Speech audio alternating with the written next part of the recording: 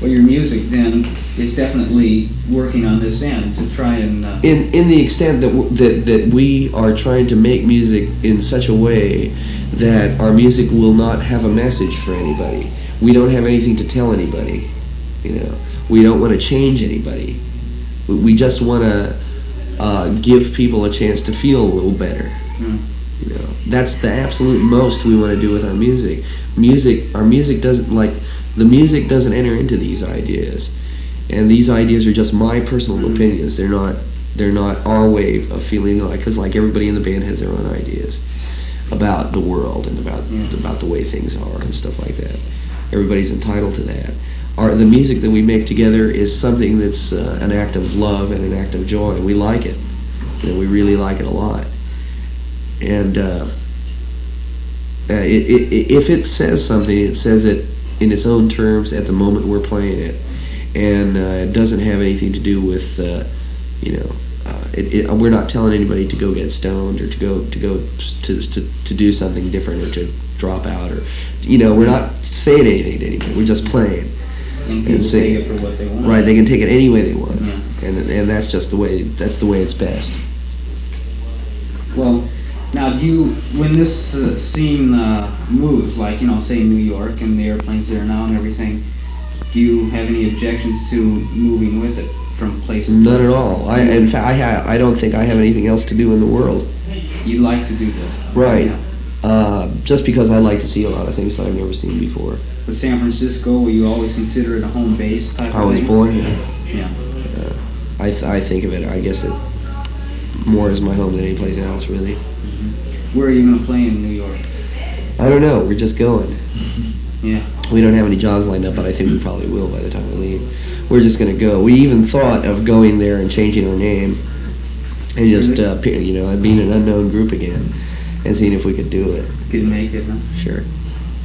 Name some, in just short phrases, name some in things and out things you like and things you don't like. Things I like and things I don't like. I can only tell you about things I like. I don't know what I don't like. There isn't that much I don't like. I like just about everything. Yeah.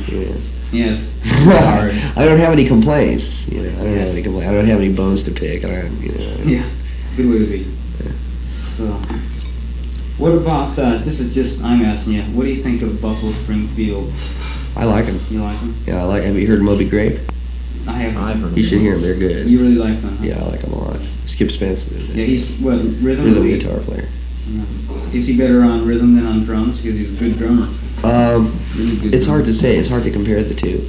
He's good at both. He's also just beautiful on stage. I mean, he's a great showman. Well, when I heard My Best Friend, I thought that was you. I heard that flat top, and it never occurred to me that was. Yeah, well, they did 2 tracks on it. Like Yorma and Skip both played flat tops on the first track, and then Yorma added the lead over. Yeah. Yorma, would you consider an outstanding guitar player, or different, or standard? Or He's an exceptionally original guitar player, and he's got a lot of beautiful ideas and real good technical facility. Embryonic Journey, I really like that. Huh? Yeah, beautiful guitar player. It sounds like a 30 guitars on it. You have a few well-chosen words about Matt Cates. We've never had any personal dealings with Matt Cates. I've only heard about him. I don't want to add any hearsay to the thing. Yeah. Matt Cates. Is a cigar chewing. Right, he's the famous old manager. Yeah. That's all I can say about him. That's exactly who he is. And 10 years ago, that would have been just fine.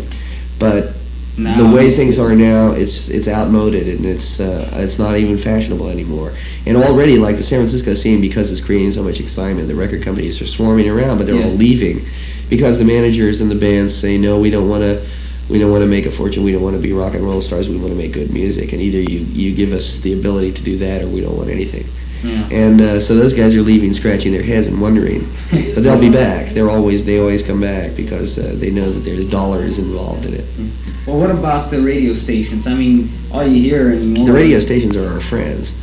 Yeah. Well, why don't they play? I mean. Because our records aren't out yet. Yeah, the airplane. They haven't done much with the. No, KFRC is playing a lot of stuff off their album. Well, what about their old album? Was that because their old album wasn't all that good, probably in those days? I don't know. Well, see, here's the thing about radio stations. Radio stations, there's only one guy in the radio station that decides what's going to be played, and that's the guy called the program director. Yeah. And the program director can be anybody. It can be your uncle or your grandfather. He's usually a guy who's pretty much of a disinterested observer. He gets incoming records at the rate of something like 50 a day or something like that, 25 a day, dozens and dozens of records, lots of them all the time. Yeah. And he puts down a record and puts a needle on the groove and listens to the first 12 bars of it. If he doesn't like it right then, you never hear of it. It never comes out on the radio. If he does like it, puts on a playlist. There's maybe some quota or something like that. The average radio station is only playing about 30 records at a time, 30 or 40 records maybe. You think it's really like this top 10 business and number one? Well, that has to do with what's sold, but what's sold has to do with what's heard. So the program directors are the ones that are the cause of a hit or not a hit, because they're the ones that decide whether or not the record gets played. Well, the monkeys just drive them crazy, Well, when you make a record, you make it for the program director. That's really where it is when you make a single.